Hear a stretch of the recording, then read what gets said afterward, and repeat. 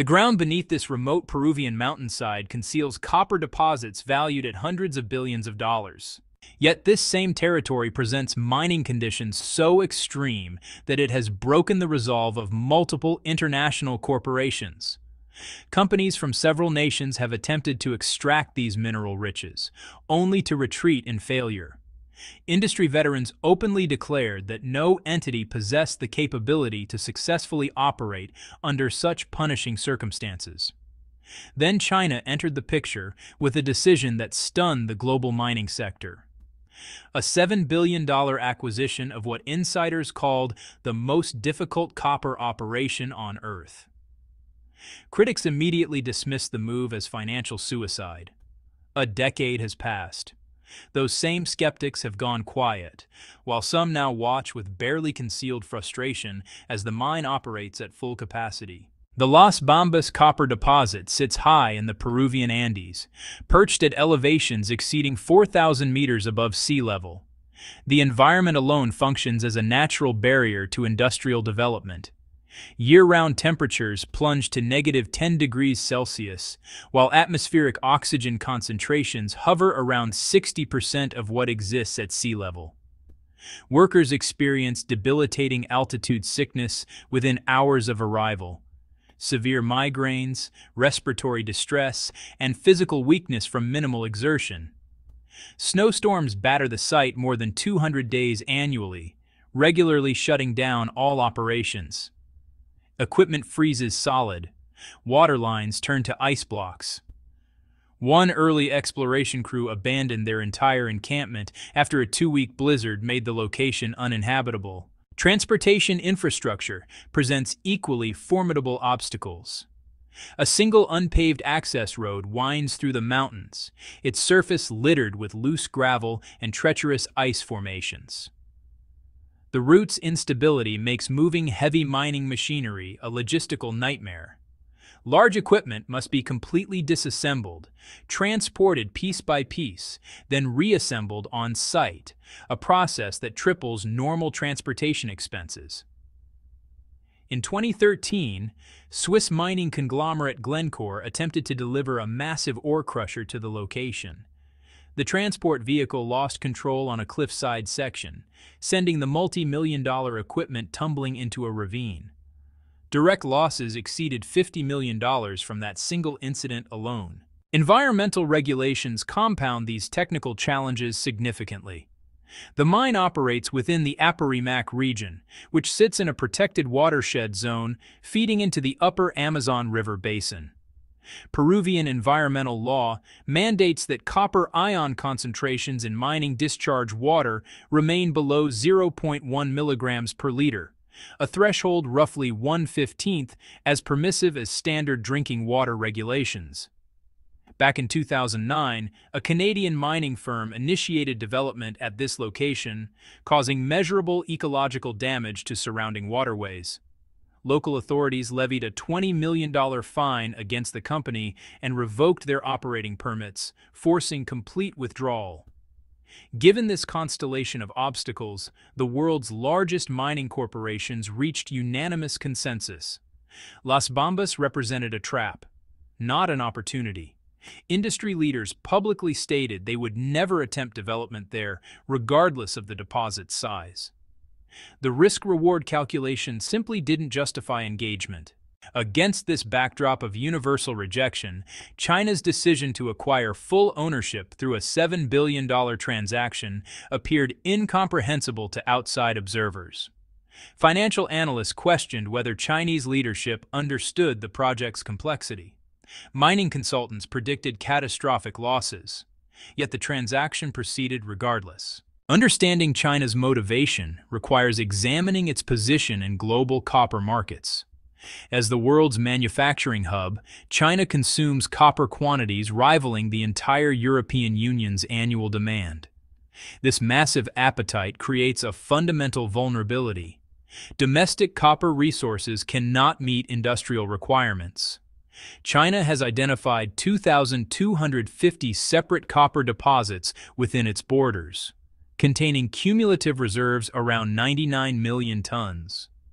When measured against global land-based copper reserves totaling approximately 700 million tons, China controls merely 3.9% of the world's supply, despite occupying 9.6 million square kilometers of territory. Import dependence reached critical levels years ago. By 2014, China was importing 4.5 million tons of refined copper annually, with 80% sourced from Latin American suppliers, primarily Chile and Peru. That same year, a labor strike at Chile's state-owned copper corporation triggered a 5% price spike in Chinese domestic markets within 24 hours. The incident crystallized a harsh reality. Without secured resource supply chains, even the world's most advanced manufacturing infrastructure remains fundamentally vulnerable to external disruption. Industrial transformation intensified this resource pressure dramatically. China's shift toward electric vehicle production created exponential increases in copper demand. Each electric vehicle requires approximately 4 times more copper than conventional combustion engine automobiles. The metal serves critical functions in electric motors, battery systems, and charging infrastructure. With annual electric vehicle production approaching 5 million units and climbing, copper shortages threaten to become a bottleneck constraining the entire clean energy transition. Within this strategic context, Las Bambas represented more than a mining asset. It embodied resource security. The deposit contains verified copper reserves exceeding 10 million tons, sufficient to supply critical manufacturing sectors for decades. Securing this supply became a national priority.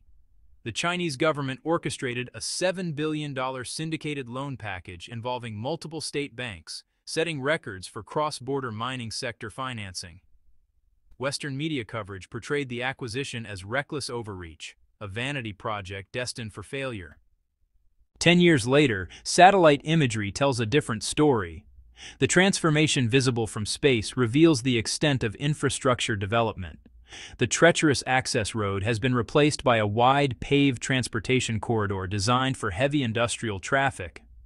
The core mining area now hosts a mineral processing facility spanning nearly 100 acres, equipped with automated sorting systems operating continuously. Copper concentrate produced at the site moves via specialized freight trains through the Andes to Pacific Coast shipping terminals, then across the ocean to Chinese refineries. The operation that experts declared impossible now runs at industrial scale. Western mining executives who initially dismissed the project now study its progress with intense interest. They recognize that continuous production from Las Bambas provides China with substantial strategic advantages in global resource markets. The economic returns already exceed initial projections by significant margins. Yet few outside China fully understand the engineering innovations and problem-solving approaches that enabled this transformation. Industry professionals now describe Las Bambas development as equivalent to summiting Mount Everest in the mining sector, a technical achievement that redefines what's considered possible. The Chinese engineering teams that first arrived at the site confronted challenges immediately. 3 consecutive months of dust storms prevented basic camp establishment. Engineers conducted initial surveys while wearing respirators, documenting conditions through swirling sand clouds. The Andes foothills present extremely unstable geology. A single rainfall event triggered a massive landslide that destroyed a newly constructed access road, trapping more than 30 workers mid-mountain. Helicopter supply drops sustained the isolated crew until ground rescue became possible. Equipment failures plagued early operations constantly. Standard mining machinery malfunctions at high altitude due to reduced oxygen combustion and increased solar radiation exposure. Chinese engineers partnered with domestic research institutions to design specialized equipment rated for extreme altitude conditions. Seismic activity created additional complications. The region experiences frequent earthquakes that repeatedly damaged underground infrastructure. The primary mine shaft required 3 complete reconstructions after geological shifts compromised structural integrity. Each reconstruction consumed hundreds of millions of yuan in additional investment. Confronting the transportation crisis demanded innovative thinking. Engineering teams deployed drone-based terrain mapping to identify optimal route paths through the mountains. Heavy excavation equipment carved a 4-lane bidirectional transportation corridor directly through cliff faces where the original road proved inadequate. Worker safety systems received similar technological upgrades. Each employee now wears a smart helmet monitoring vital signs in real time: heart rate, blood oxygen levels, and body temperature. Data streams to central monitoring stations where medical personnel can identify health emergencies before they become critical. In Lima, Peru's capital, Chinese companies invested $100 million constructing an advanced remote operations center. Leveraging 5G network connectivity, engineers established comprehensive automation systems enabling remote control of mining operations from thousands of kilometers away. Blasting sequences, ore processing, and heavy equipment operation can now be managed from climate-controlled facilities rather than on-site in harsh conditions. Approximately 80% of mining functions now occur through remote systems. This transition to smart mine operations fundamentally altered the project's risk profile. In 2023, when sensors detected precursor signals of a major landslide, the automated early warning system triggered complete personnel evacuation within 10 minutes. The slide occurred exactly as predicted, but all workers had already reached safe zones. Community relations presented challenges as significant as technical obstacles. In 2021, local residents influenced by activist campaigns raised concerns that mining operations would contaminate water supplies. Protests forced a 50-day operational suspension that sent global copper prices sharply higher. Rather than escalating confrontation, Chinese management initiated sustained dialogue with Peruvian government officials and community leaders. The resulting agreements included increased profit-sharing arrangements with surrounding communities and an 80 million yuan investment in the Las Bambas bridge, cutting commute times for area residents by 4 hours. Environmental protection measures exceeded regulatory requirements substantially. Chinese companies deployed advanced water treatment systems at Las Bambas, then funded large-scale ecological restoration programs involving 34 communities. These initiatives established 368 hectares of reforestation projects using native species.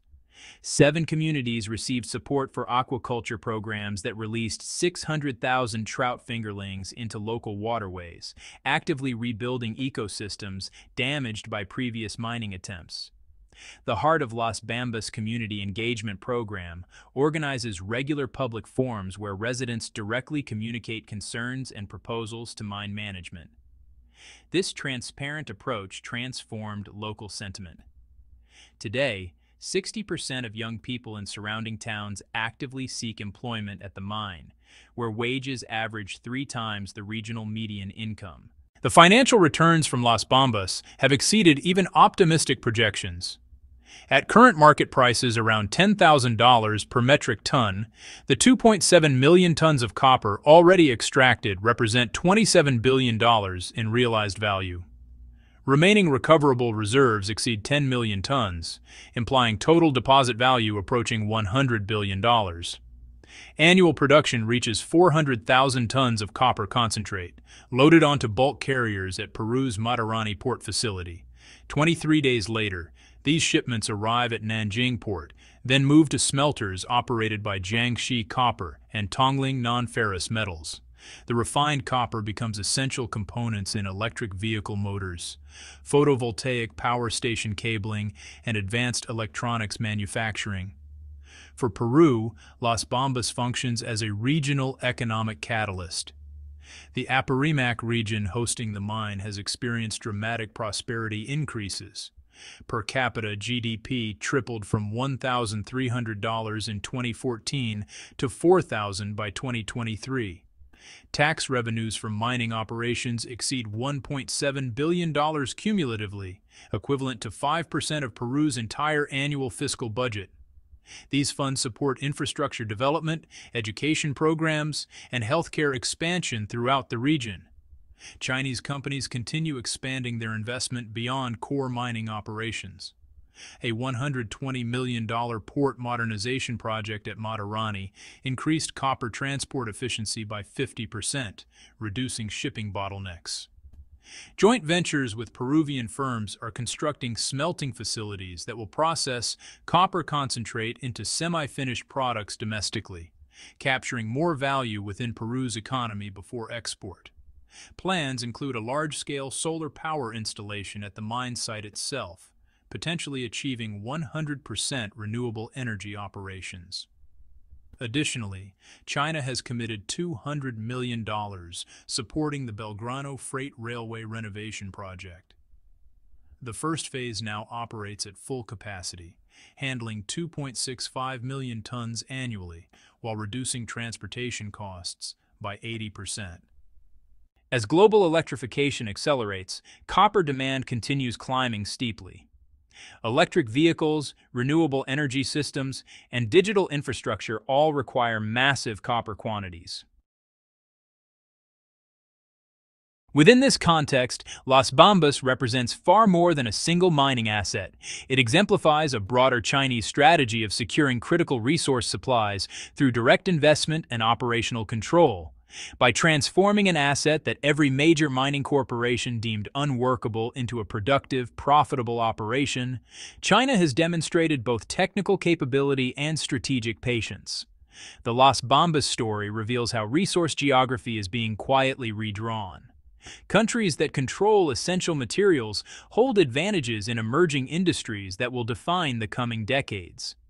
China's willingness to invest heavily in difficult projects that others rejected now positions it favorably as competition for strategic resources intensifies globally. The mine that was once called impossible to operate now ships hundreds of thousands of tons of copper annually, feeding manufacturing facilities that produce the technologies shaping our future. What began as a gamble dismissed by skeptics has become a case study in how determination, innovation, and long-term thinking can overcome obstacles that initially appear insurmountable.